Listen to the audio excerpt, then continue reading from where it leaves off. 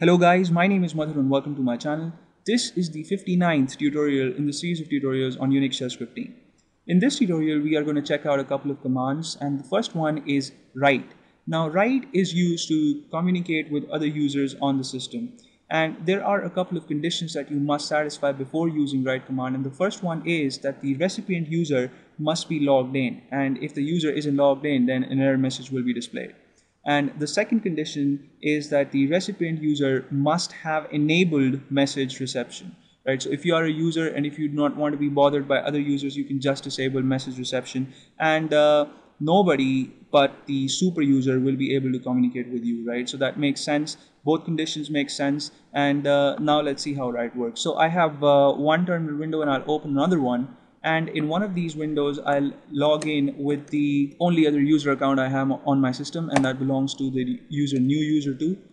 And I'll type in the username first and then the password.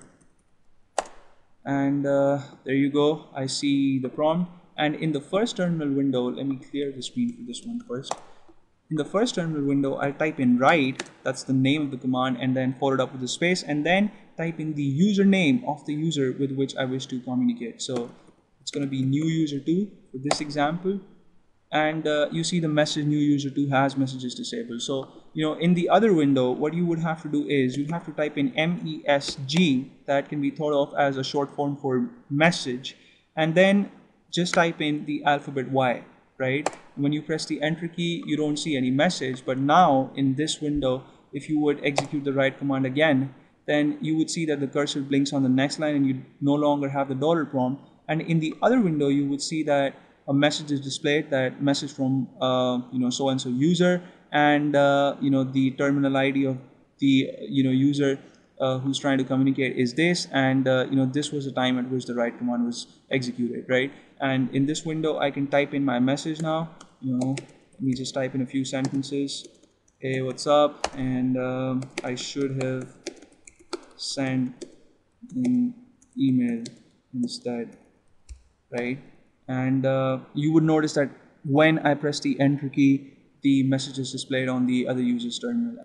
And once I'm done typing, I just have to press Control D and my prompt will be returned back to me. And in the other terminal, you would see that you see the characters EOF, which mean end of file, and that's the end of the message basically. And in order to get the prompt back, you have to press any key. So I'll press the enter key and I'll get my prompt back, right? So write was the first command that we had to check out. The other command is finger, and finger allows you to see the users who have logged in, and that you can obviously do using who, but finger also tells you which users have given you the permission to connect to them and which users have disabled message reception. So if in this window I type in finger and press the enter key, you would see the users who have logged in, and Madhur, that's myself, and then new user2 has logged in, and then you would see the names of the users, the comment field in the password file in the EDC folder that is,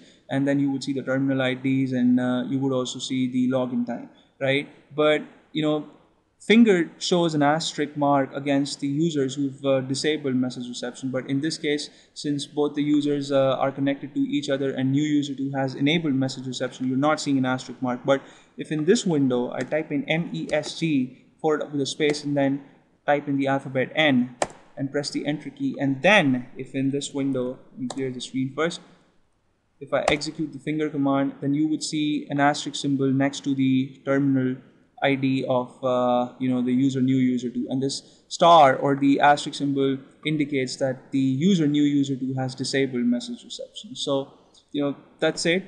These are the two commands I wanted to discuss in this tutorial. I hope you guys had fun watching. Thank you so much for watching this tutorial. I'll see you guys in the next one. Please subscribe to my channel.